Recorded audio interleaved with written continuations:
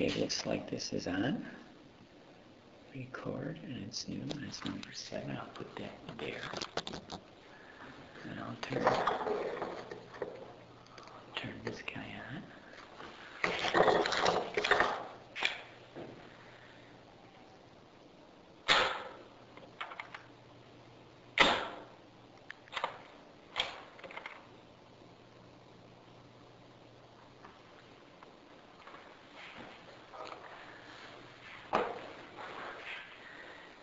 This Veterans History Project interview is being conducted on Wednesday, April the 22nd here at the Niles Public Library. My name is Neil O'Shea and I'm a member of the reference staff, and I'm speaking with Mr. Matthew Wojtaszek. Mr. Wojtaszek was born on January the 27th, 1922. Right. And he has kindly consented to be interviewed for this Veterans History project here at the Niles Library. This interview is taking place in the group study room off of the reference department, and we're very appreciative that Mr. Wojtaszek was able to come this afternoon, and his son-in-law Hank drove him to the interview, and he's going to pick him up afterwards. Anyway, we'll move on to the suggested questions here. And so, Mr. Wojtaszek, when did you enter military service? In 1942. In 1942, I was drafted. I didn't enlist, I was drafted. My number was called, and my friends and neighbors invited me to get into the service. Where were you living at that time? I was living in Chicago, Illinois. Were you on the north side? On the north side, in what do you call that side there?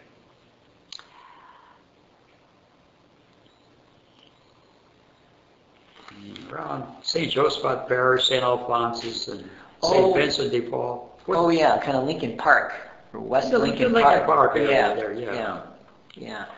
The were you attending high school at that time, or had you finished high school? I just finished high school in 1940, and then I thought instead of going to college, I went to the Art Institute of Chicago. I thought I'd be some kind of an artist. I was going to go for a Bachelor of Fine Arts degree. But in the meantime, my dad was paying the tuition, and I hated to see him pay all that money for tuition. So I got a job in the meantime, and I worked, so I would get a little tuition. And that's when I got the call that I was, being drafted. Yeah. What high school did you attend? I went to Holy Trinity High School on Division Street. Oh yeah. I think that high school was still going at the last time I checked. It's still going now, yeah. Right. Yeah. At one time it was mostly all Polish students over there. Now it's everything. The League of Nations. Yeah. So your background is ethnically is Polish? Polish, right. Yeah. My mother and father came from Poland. They're immigrants from Poland. They became citizens and stayed here till they died. So did they come over after World War I or before World War I? Well, my dad had he had to sign up for World War, but he was never called. So it was around that time that that he was here. Were you? Did you have any brothers and sisters? Yes, I had one brother and one sister, and I was the youngest. My brother was the oldest, my sister was in the middle, and I was the youngest, of course, and they're all deceased right now. My brother lived till he was 85, my sister died at 65, and my father, he died at 85 too, so I'm 87, so I'm living longer. Yeah. It's quite an accomplishment. It is. When you consider you went through what you went through in World War II. Was your brother in the service at all? No. He didn't make it. So, how did the family feel about you going into the service? It was just something that everybody else was going, so they took it in a right manner. Yeah. So you wound up in the Army, was that right? In the U.S. Army? Yeah, U.S. Army, right. Did you choose the Army, or you were just assigned to the Army? Well, they chose for me. I mean, if you enlisted, you had the option of either enlisting into the Air Corps, the Navy, or Marines. That would be different. But I just let things go the way they would go. So I got into the Army. So you were inducted at, where were you inducted? Downtown somewhere, or? No, at the draft, well, I guess the induction took place over there where we, raised our hand and allegiance and all that kind of stuff. And then they sent you off to boot camp somewhere? Well, I first started out at Fort Sheridan, Illinois. When my draft called me up and told me that I should report to their office and wear only the clothes that you got on. Don't bring anything else because you're going to have breakfast here and then you're going to go to Fort Sheridan, Illinois, and you're probably going to send your clothing back home and we're going to fit you with an Army uniform. And that they did. So I stayed there for a short time. There was orientation and Army talk and all that stuff. And soon it was time for me to go for basic training. They sent me to Fort Bragg in North Carolina, where I would join the 82nd Airborne Division. And at this time, they were starting something new in warfare. It would be what they called airborne. And it would consist of glider troopers and paratroopers. The Germans and Russians are already using this type of warfare, and we were starting to get into it too. So this was a new kind of a warfare for the Army. Had you ever been in a plane before? No, that's the fun of it. I never flew, and here I'm flying in a glider towed by a C-47 airplane. Oh, it was a big thrill for me. Yeah. I liked it. Now, you and I are not too tall. No. You and I are not too tall. I'm just wondering if they chose you for the glider because you weren't a heavyweight person. No, I was only 128 pounds when I went into the service. When I come out, I was 148, so I didn't gain a whole lot. But do you think your height or weight had anything to do with it? That didn't have any difference. No. Nothing to do with it. So, how did you enjoy, if that's the word, boot camp and basic training? Was that pleasant, or? Yeah, basic training is what they call it. Boot camp is usually in Navy. It's a Navy term. Yeah. I enjoyed it. I met a lot of friends, and we made a lot of good choices over there. Was that the first time you'd ever been away from home for an extended period of time? Yes, it was for that period of time. So you met all kinds of different people from different parts of the country, I suppose. Almost every state. Well, all-American means that there was soldiers in there from every state in the Union, from all 48 states. There was somebody from all the states. That's why it was called the All-American Division. And did you get along with everybody? Everybody got along? There was no I problem? got along pretty good. I'm an easygoing person, and I make friends easily. So, I had no problems. And the food was okay? The food was good. For me, it was good. And no complaints. And you weren't exhausted from doing all the basic training or anything like that? Yeah, I had the basic training at Fort Bragg. Yeah, was that tiring? Was it pretty tough? Yeah. Well, that lasted a short time. As soon as after basic training, we got the order that airborne. We would be going overseas. So they cut the basic training short, and we were on our way for overseas duty. First, by train, we went to Camp Edwards in Massachusetts, where we were fitted with khaki clothing. Khaki clothing is usually worn in warm areas and summer clothing, in the States here. So I was figuring we might be going to a warm place, wherever the warm place is. But anyway, from there we went to ports in New York, where we boarded troop ships, and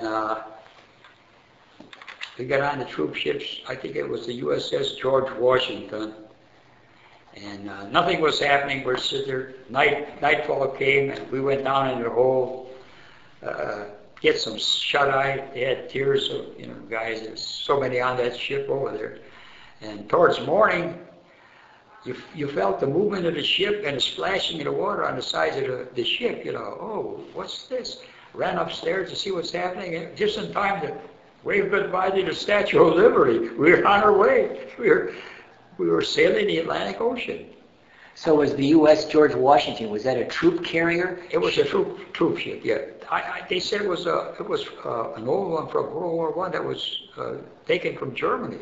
So I don't know. So you had been drafted, you entered the service in December of 42. 42, right. So is it in early 43 then that you're heading for Europe? Would you say probably? Right. And then did you go to England or North Africa? Or? Well, the thing is, there was German submarines and U-boats in the area looking to sink our shipping. And we didn't make a straight line to where we were going. We zigzagged, kind of fooled them. So after a couple of days in the Atlantic Ocean over there, we were given pamphlets how to speak French. And the guy with the loudspeaker would say how to pronounce, those French terms. They're kind of hard. Yeah. And we would say them over and over and over again. And then I'm thinking to myself, hey, we must be going to France. But at this time, Germany had occupied all of France. So that was a no-no. I don't think we were going there. But then we did end up in a port of Casablanca, French North Africa. So that's why the French pamphlet was, because in Casablanca they spoke French and Arabic. Did you have any problems with being seasick or anything like that? No. So that probably took, about a week or 10 days to make that zigzag to North Africa? 12 days. 12 days. 12 days. Zigzagged, all the way to Casablanca. So after Casablanca, we stayed there for a short time and went to another place, a camp called Oujda, Oujda. And we lived in pup tents. As far as you could see, a one-man pup tent, one man to a pup tent. And as far as you could see, the pup tents were all lined up over there. And was it pretty warm at that time? Pretty hot? Yeah, it was warm, hot. And the trouble over there was there were scorpions around there, and they like to nibble on your toes there. So some of the guys, they slept with their boots on, so they wouldn't get, bit by the scorpions. But you didn't? No, I just let things go. If I got bit, I got bit. So all those people in those big lines of pup tents, those are all airborne? All airborne, yeah. All airborne. 82nd, right. Yeah. So if I can just ask, when you were going through basic training, you didn't know that you were going to be airborne at that time, did you? When you were starting basic? When I got the basic training, they said you're airborne there. Yeah. Because it was airborne outfit, the 82nd Airborne. So from the beginning, you knew. Yeah. They put me in the 82nd Airborne Division. Yeah.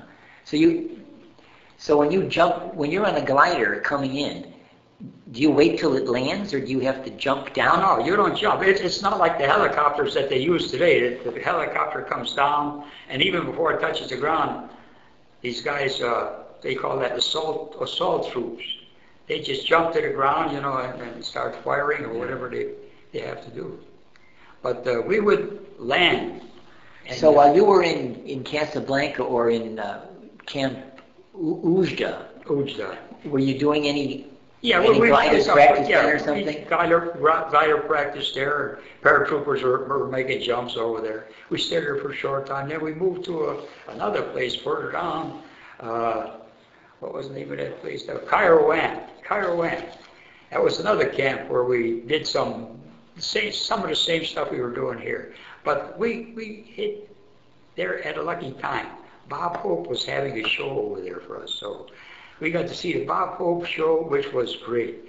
There was Francis Langford, Jerry Colonna. Jerry Colonna, wow. Yeah, Jerry. Oh, they were funny, and a lot of nice, dancing girls and everything. Oh, we really enjoyed that show. So after Kairouan, we went into Tunisia. We pushed into Tunisia, and from Tunisia, we trained there a little bit, and then they took us to the airports where we made the invasion into Sicily. So that was the first airborne operation for us into Sicily, by air and by sea. So that was was that in like May or June of 43, or when I wonder when that was, the Sicilian, I can't think now, that invasion. Yeah. Yeah. But did that? So the first time you landed on enemy ground was in. Yeah, well, I came by sea that time. I didn't go by glider, but there were glider troopers coming in and paratroopers coming through. But yeah, it's over in. I think Patton was in Sicily too, wasn't he? General Patton. Yeah, was in Patton Sicily. was. Yeah, oh yeah, he did that British general a lot of dirt. Yeah, Montgomery. Yeah. Yeah, Montgomery. Yeah. Yeah, they didn't get along at all. They didn't get along at all. Yeah. So, if you're invading something or attacking, how do you use the paratroopers and the gliders? Or who goes in? Well, the gliders are in a C-47 by themselves, and the gliders are towed by C-47s, but there's no paratroopers in there.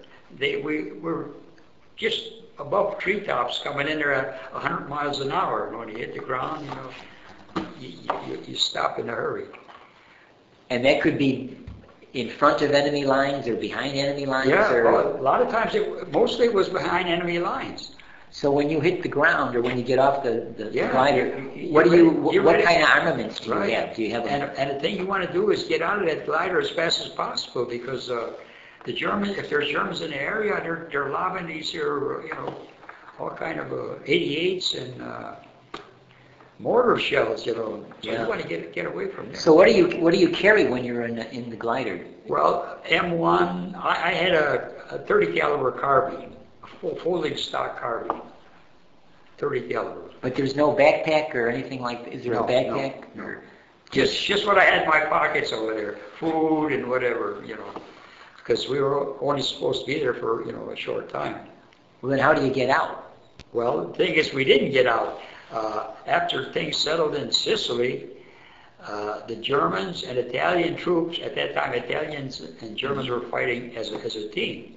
Well, they started to retreat, and we started to follow them. So they got into the big booth of Italy itself, and we followed them. We got in at Salerno.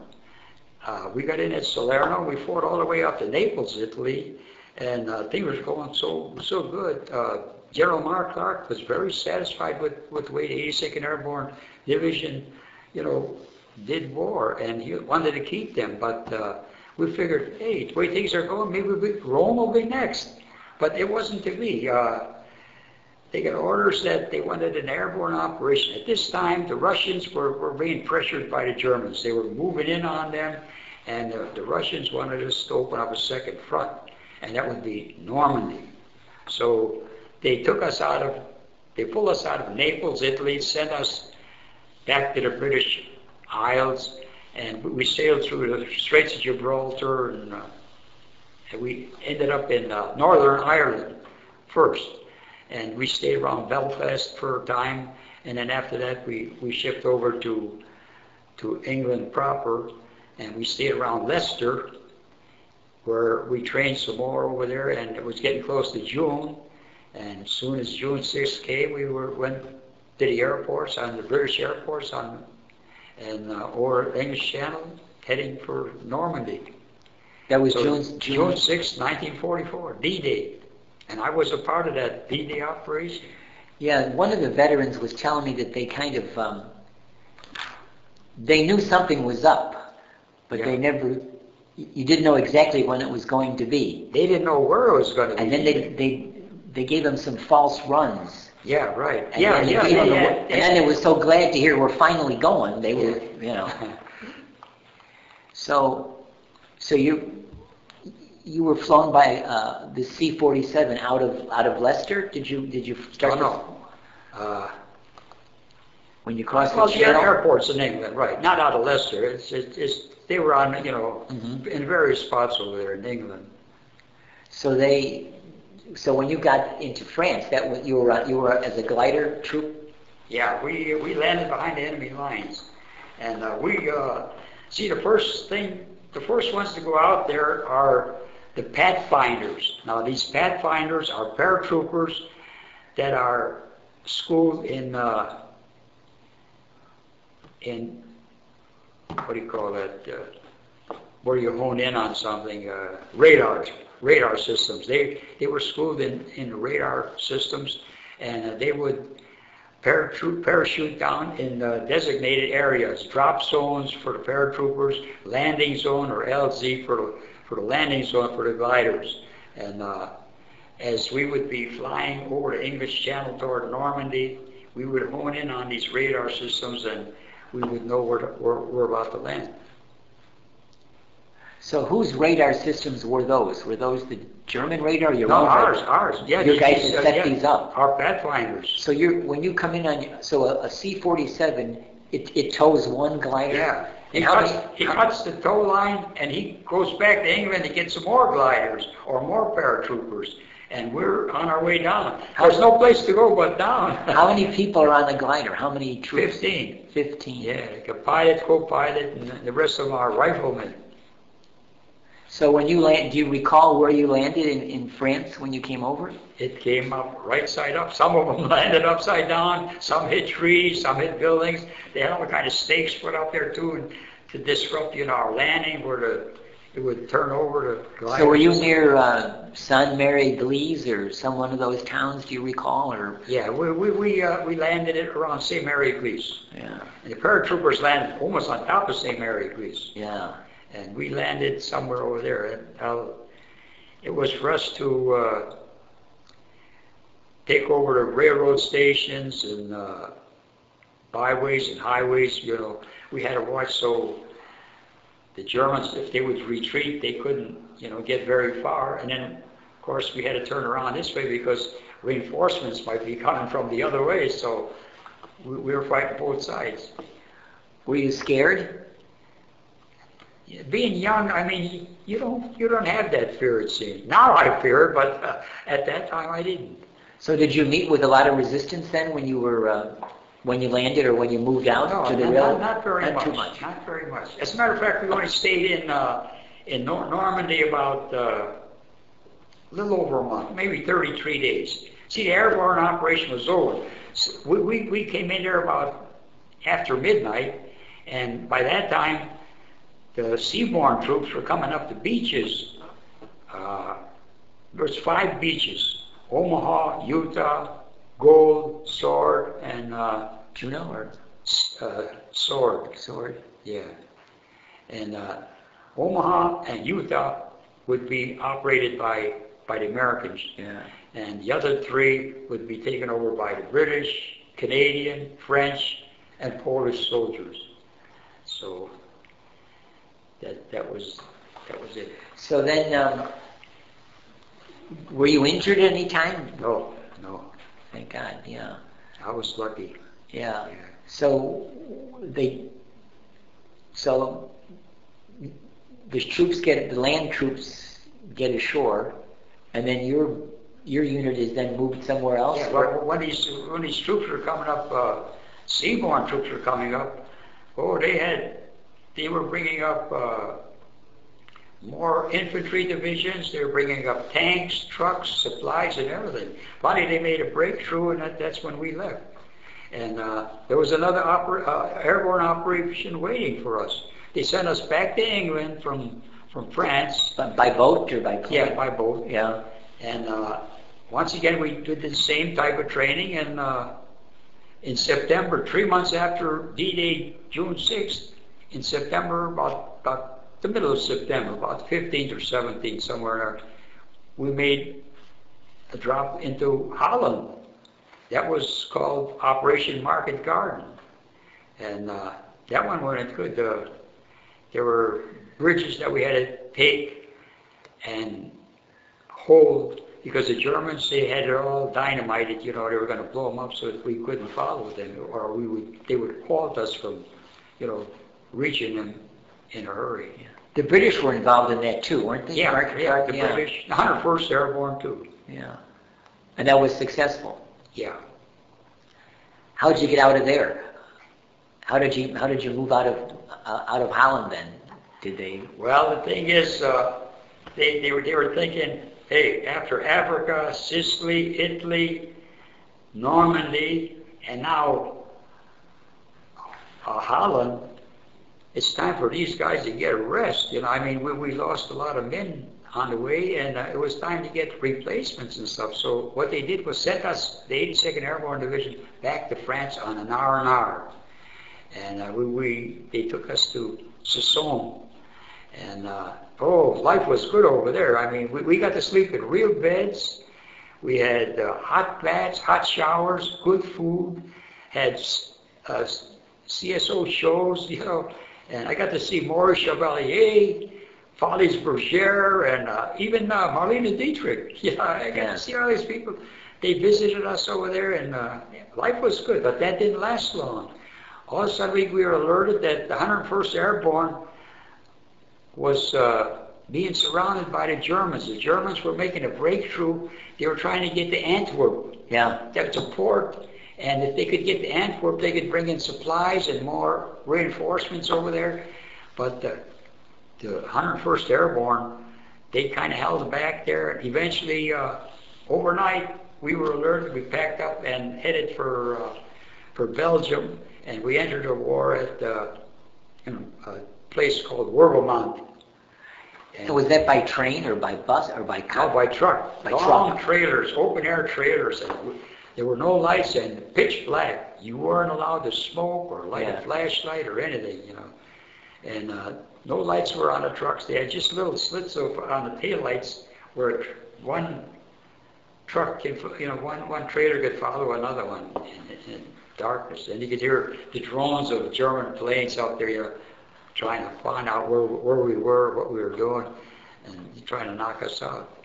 So that's how you participated in the Battle of the Bulge. Right.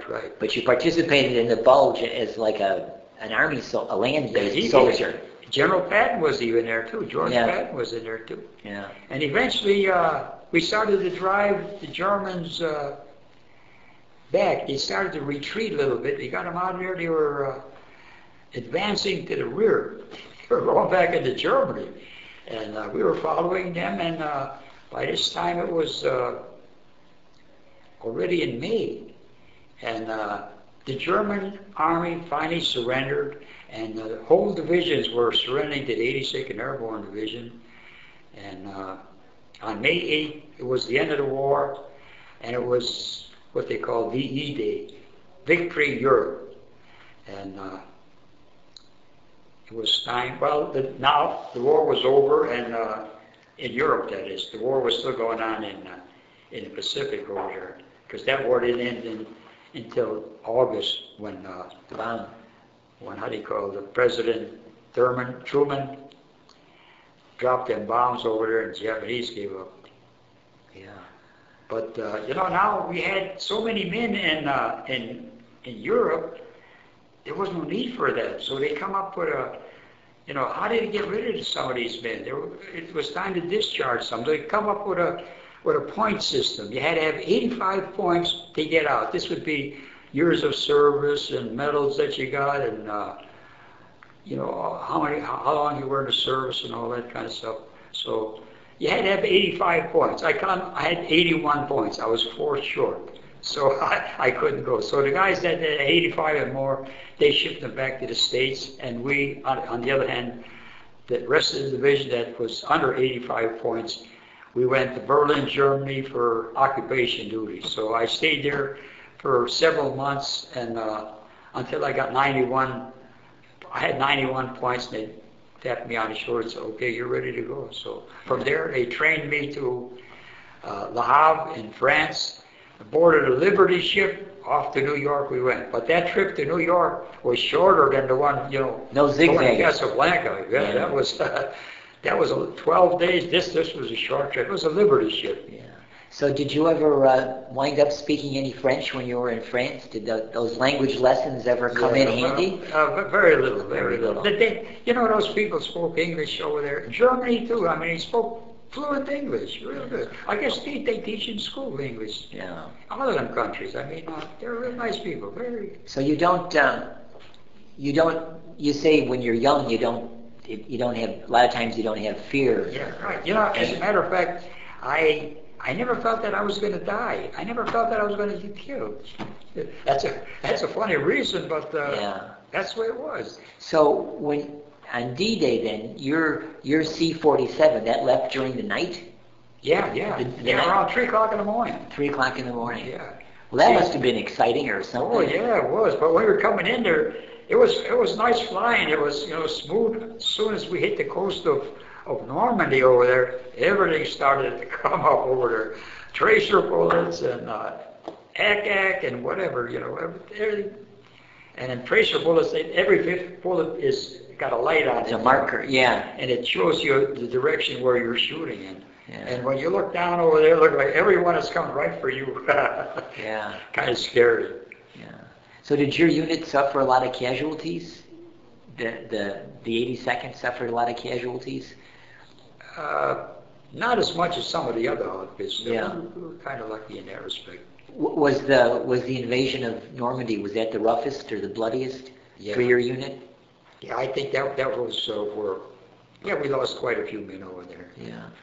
And then how did you find the German people when you were on occupation duty in Berlin? As a matter of fact, when we were in Berlin, Germany, it was almost like being home. The center of Berlin, all the buildings that were standing were just four walls, brick walls.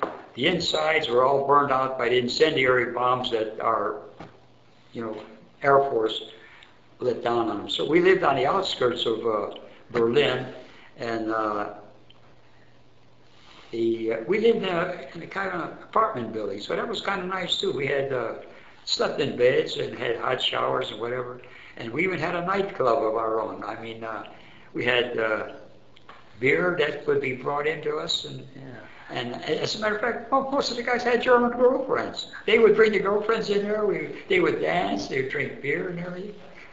Like home. I suppose some of them might have married some of them. Some of them did. A couple of war brides, maybe. But most of them, if they married anybody, it would be a British gal. British or Irish gal. Yeah.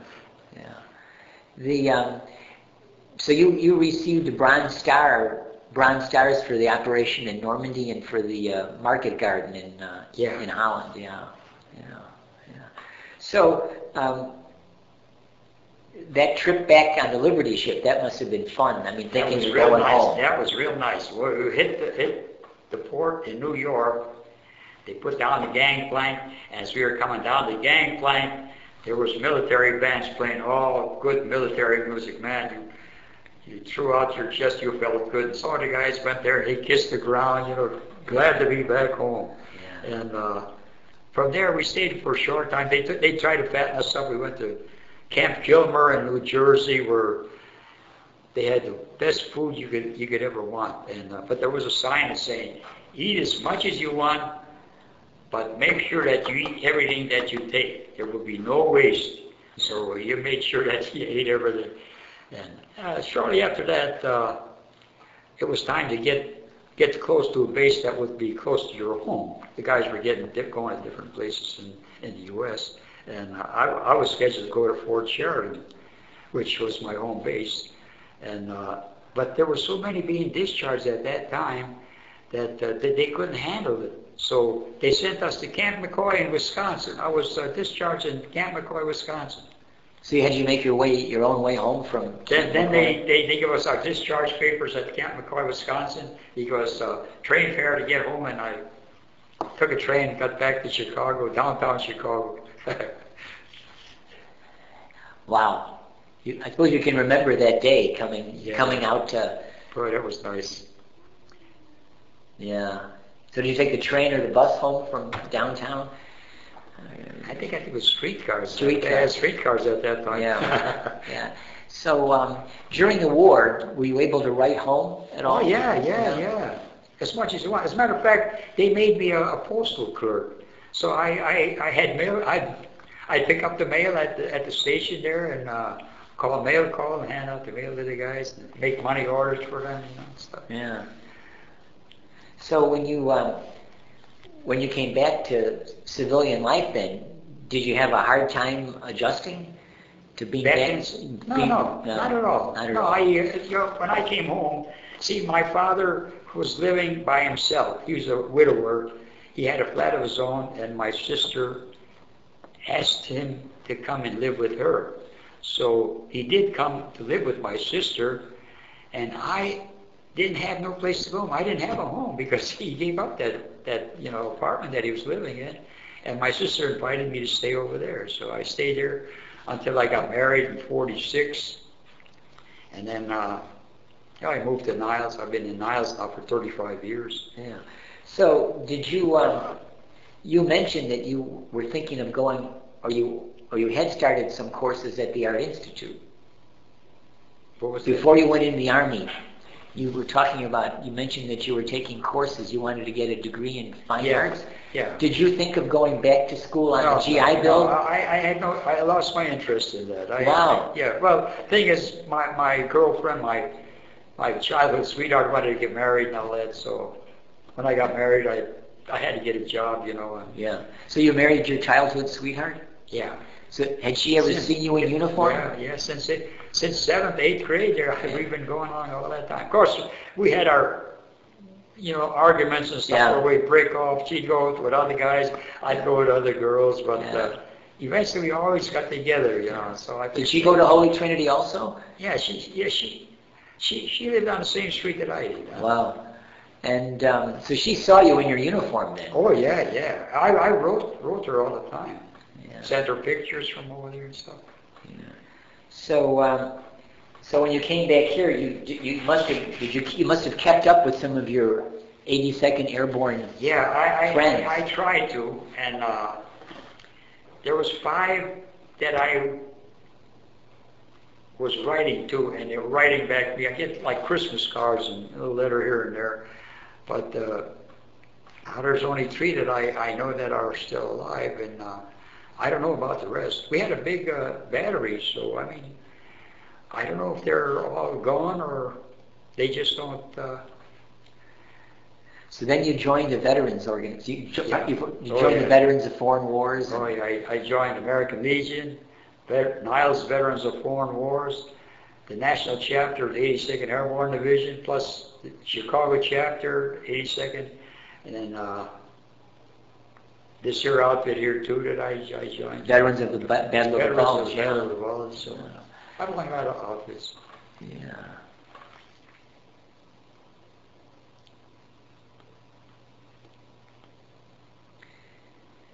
So when you came home, I think you mentioned that you went to work for the U.S.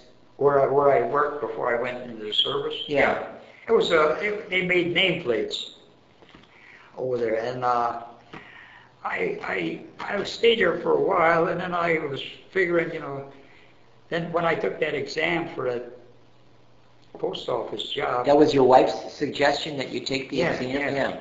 And then I was the pay was about the same I was getting here, and then we'd get, which was a low pay at that time. It wouldn't get very much, but anyway, I decided to take the post office job and quit this one because here there was no pension, no health benefits, and the post office I had security. I had a pension, I had health benefits, and with 30 years of service and 55 years of age, you could retire. But I stayed there for 44 years. 44 years. Yeah. Do you think there was any connection between your being the postal clerk when you were passing out the mail in the Army? About that, because it's on my discharge papers that I did postal work in there. Yeah. That might have been influence, to that. Yeah. So we're coming to the end of the interview now, and we always ask these questions. How do you think your military service and the experiences you had there, how do you think it affected your life? Well, I think it disciplined me more. I'm more disciplined. I'm not wild or nothing like that. In many ways, it was good. I enjoyed the military life and met a lot of nice people. It was a good life, but it was good to get out of it too. Yeah. You never considered making a career in the military? No. When I got discharged, that was it. See ya, yeah.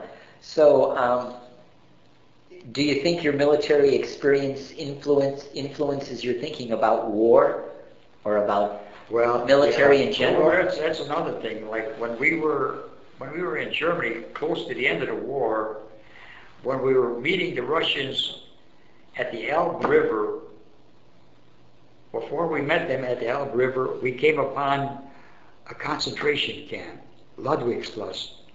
And we went in there, we liberated it, and the people there were dying, and they were dead. People stacked up, in buildings and makeshift, beds and stuff like that. And the smell was terrific. I mean, it's the name of the camp was Woblin, Woblin, and it was at Ludwigslust, Germany. And by this time, most of the Germans that were in that concentration camp, they already retreated. They were, leaving. Well gone, and yeah. what was left over there, the guards and stuff, we took them as prisoners, POWs. But that was about the most horrible thing I've seen over there. Yeah. Mostly, I think, Jewish, Polish, Romanian, just about every kind of nationality that didn't agree with the Nazis, they put them in concentration camps.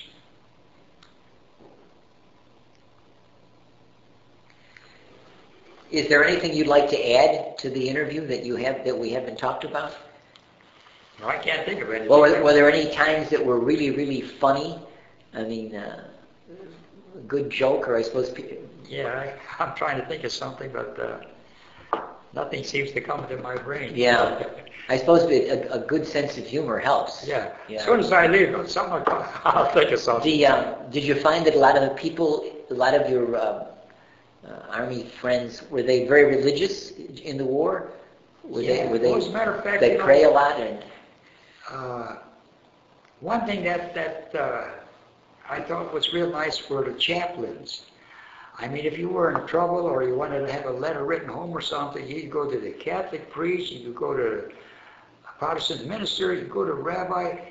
They were superb. I mean, they would help you in every way they could. They're real nice. I really, looked out for them. So the American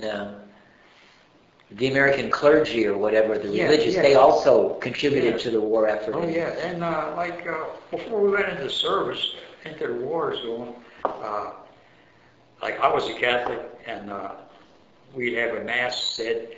The priest would set up an altar on the front end of a Jeep, candles and a crucifix and everything like that, and we'd have mass, and he'd hand out communion, and before we ended the service, he gave us a general absolution.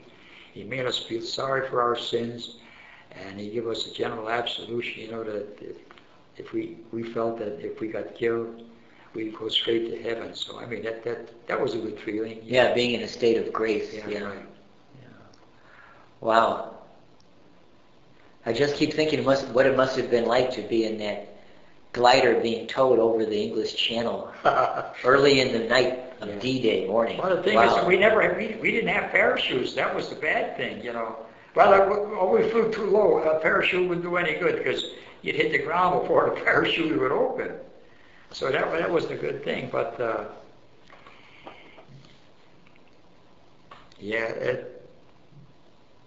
paratroopers, at least they had a parachute to jump out with, But they were at a greater height where the parachute would open. And then they had these other ones that they could open up, just throw it out there at a lower height. Did you ever have to wear those Mae Wests? That's what I was thinking of. I couldn't think of that. That's all we had in the glider, a Mae West. You would press a thing like that and it would blow up. And in case we had to ditch the glider, like while flying over the English Channel, if we had to ditch the glider in the water, we would, wouldn't drown. Because I can't swim anyway, so I would drown. Good thing you're in the Army. Yeah. Well, Mr. Wojtaszek, it's a good thing you're here today. I want to thank you for sharing some of your memories with us so we can compile this memoir of service so that it'll be part of the official record at the Library of Congress and then here in your community's library, and people can appreciate, the heroism of the greatest generation. Thank you very much for coming in. Okay, by the way, this Chicago honor flight.